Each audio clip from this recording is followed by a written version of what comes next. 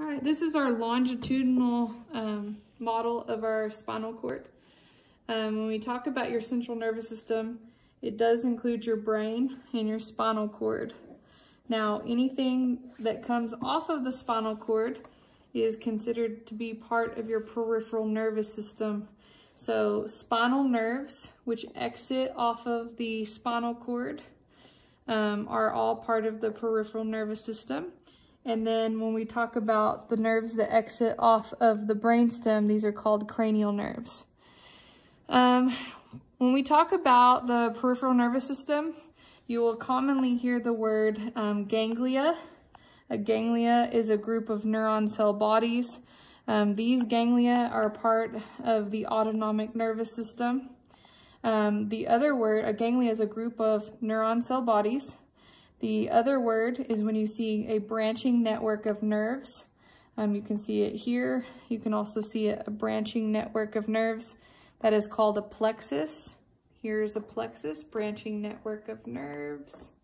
All of these are plexus. Now, your spinal cord does exit at the foramen magnum. It is a continuation of your brainstem. So this is all part of your spinal cord. Now, your spinal cord does have a region in the neck called the cervical enlargement. This is called the thoracic region of the spinal cord. This is the lumbar enlargement.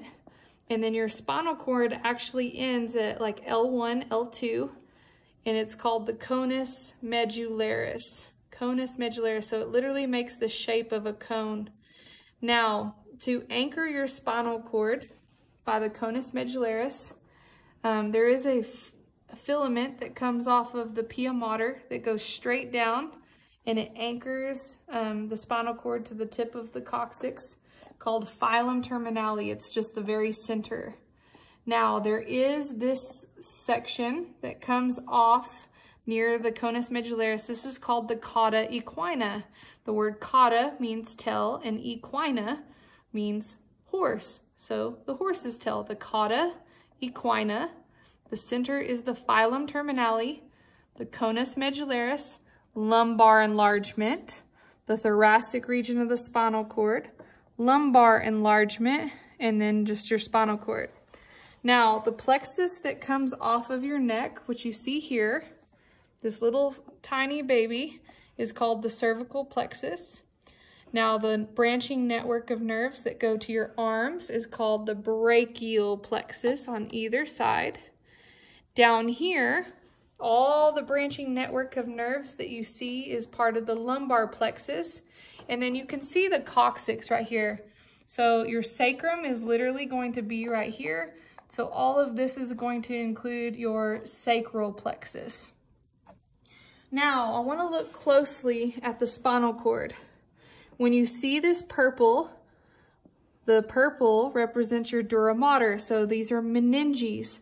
We do have 3 layers of meninges that surround the spinal cord.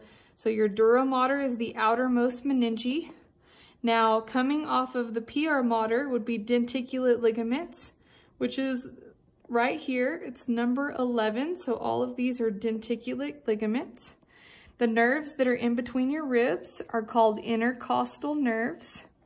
And then as the nerves enter in through the dura mater, you can see that this is going to be the anterior root of the spinal nerve. So spinal nerves, remember, branch into 2. Behind it would be the posterior root ganglion.